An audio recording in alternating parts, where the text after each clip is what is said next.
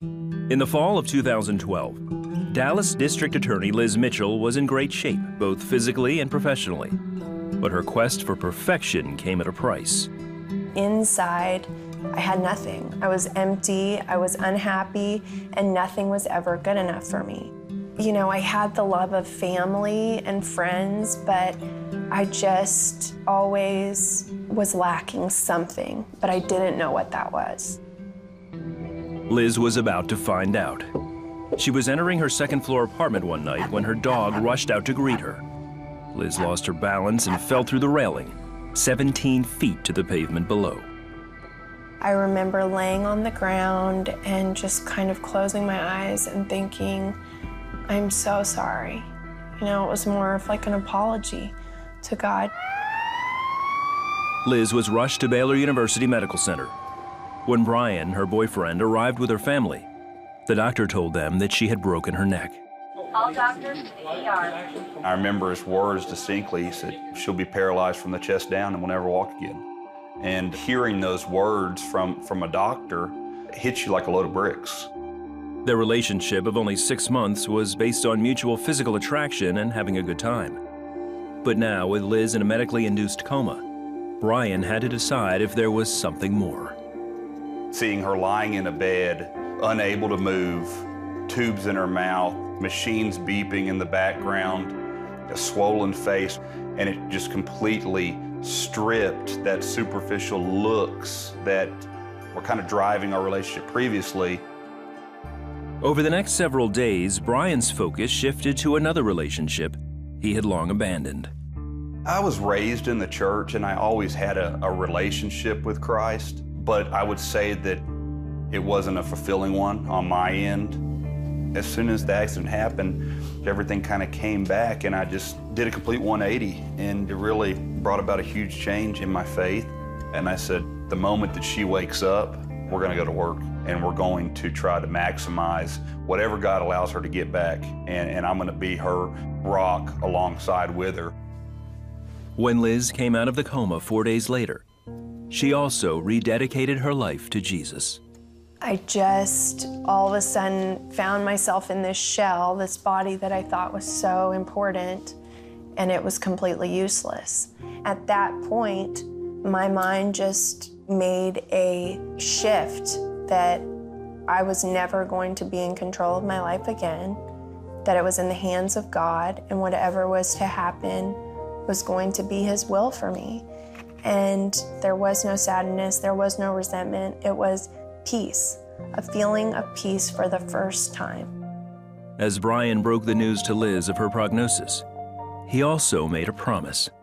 He was very quick to say, you know, even if you're in a wheelchair, I still love you, and we'll have a beautiful life. From that day forward, he was by my side, always.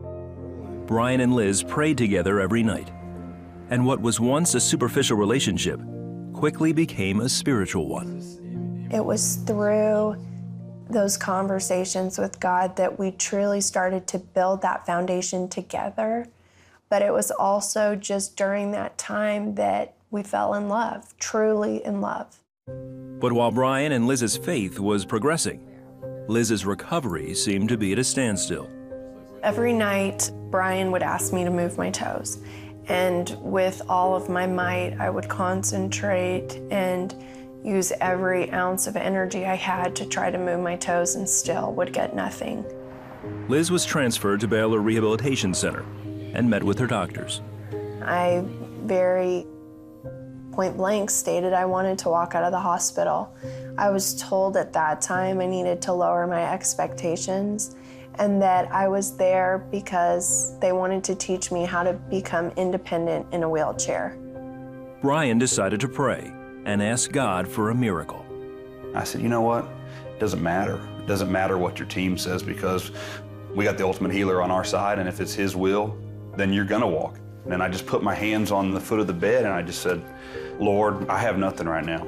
We're completely broken, and I need some guidance, and I need something to make me feel like this is gonna be okay. Like, please give me something. Please give Liz something. He pulled back the sheets and asked me to move my legs. Show me what you just did. This is awesome. I'm moving my legs.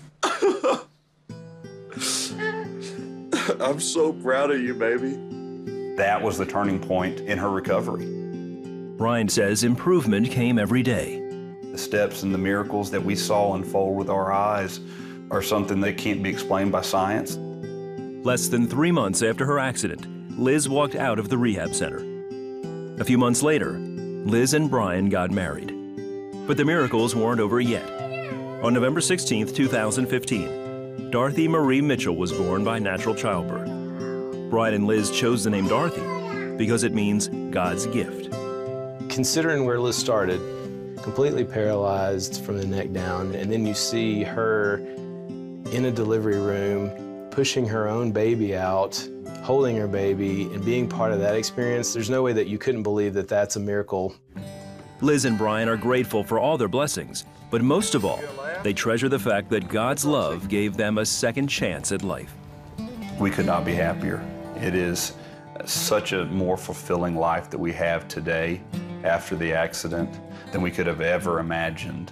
What looks like a curse has actually become the biggest blessing in my life because I'm now the person I'm supposed to be. I am the happiest woman you'll probably ever meet. I have the love of the Lord. I have the most beautiful family and just love that I didn't ever think was possible. God's love is absolute, and it is all that matters in this world. Whatever that emptiness is in your heart that you're trying to fill with other things, those things don't matter. They're not forever. His love is what's forever, so it's never too late.